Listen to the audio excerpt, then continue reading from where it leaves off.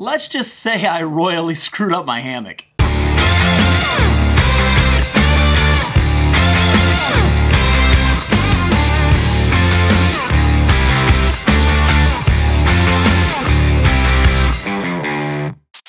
What's going on, guys? John Kelley here, and today I'm going to talk to you about the 3 mistakes I made when I first started learning how to set up my hammock. But before I get into that, if you haven't already, make sure you subscribe to the channel and hit the bell notification so you find out anytime one of these videos are dropped. And if you like the video, give it the old thumbs up. In 2018, I was given a hammock for Christmas. It was an Outdoor Vitals 10-foot hammock, and I was also given the sock that you pull over it to use as a bug net. Got the opportunity to use it a couple times, and I realized the hammock was a little short. I was getting calf ridge. The sock was nearly impossible to work with. It was just not the best setup for what I wanted.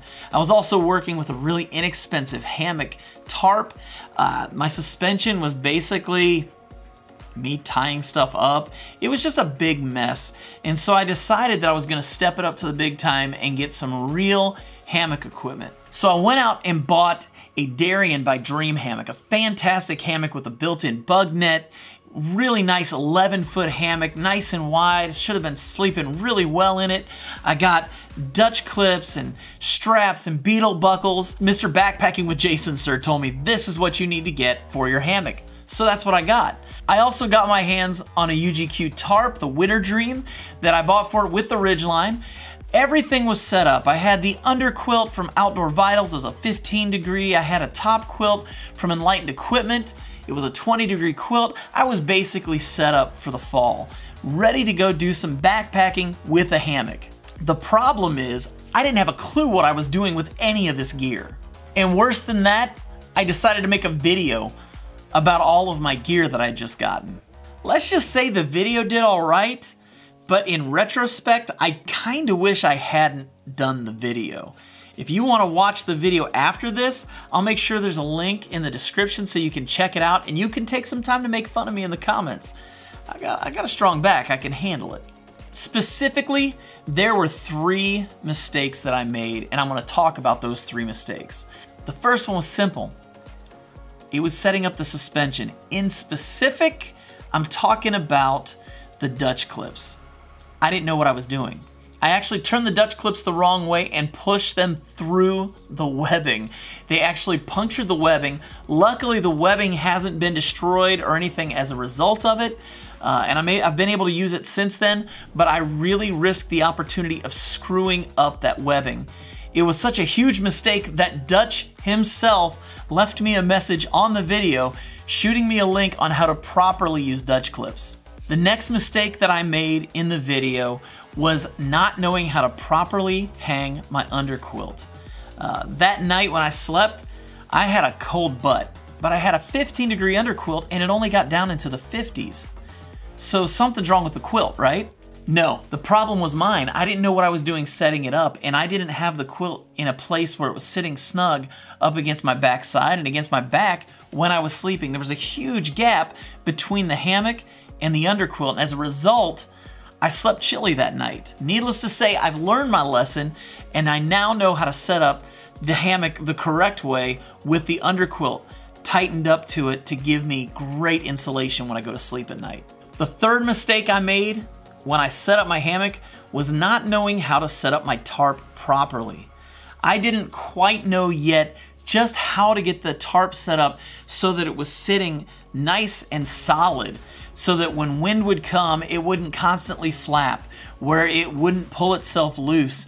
I had that thing so loose that it was just kind of waving in the wind, and there was a little bit of wind that night, and all I heard was flapping the entire time. It made it nearly impossible to sleep. Well, that and my cold butt. Let's just say if you're going to make a video on how to use a hammock system, or you're gonna make a video on how to set up your tarp or show off the gear that you have, it's probably a good idea that you know what you're doing in advance. I didn't. I was still fairly new to this whole YouTube thing, and I made a video that I'm not necessarily proud of, but I'm not gonna take it down because this whole YouTube thing has been a journey of me learning how to do all this stuff anyways. So let me leave you with this. If you're new to hammock camping, really do your research and know how to set your gear up and expect yourself to screw up a couple times. Expect yourself to do it wrong. You're gonna set up poorly several times. It wasn't until just a couple months ago when I had the full-blown, aha, this is how I set up my hammock moment, and I really am able to sleep unbelievably comfortable. And not just unbelievably comfortable, but in such a way where I have no doubts that everything I've set up is gonna be fine. I was just in the Red River Gorge a few weeks ago, and I was able to sleep confidently during a horrible downpour because now I know how to set my gear up. It's so vital that you understand how to properly set up your gear, if for anything, so you don't damage it, so that you don't spend all this money only to have to replace it later on because of not knowing how to set it up properly. So what mistakes have you guys made when you're setting up your hammock? Have you screwed up and destroyed your gear? Have you set it up in such a way that you slept cold, or you didn't even sleep at all because you were just so uncomfortable? What things have you learned using a hammock, and how did you fix your problems? Leave those messages down below. I'd love to hear what you guys are doing. Also, if you haven't already, go over to Instagram and check me out on Instagram. The address is right up here. Check out all the pictures from trips I'm going to and updates from the Backpacking Podcast.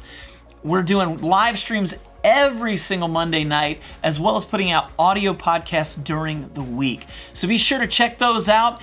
And until next time, stay strong, hike long, and I'll catch you on the next go around. I already owned it. Did not get a UGQ top quilt. And let me do that again. You've ever, I don't like this. I don't like it. Let's do it again.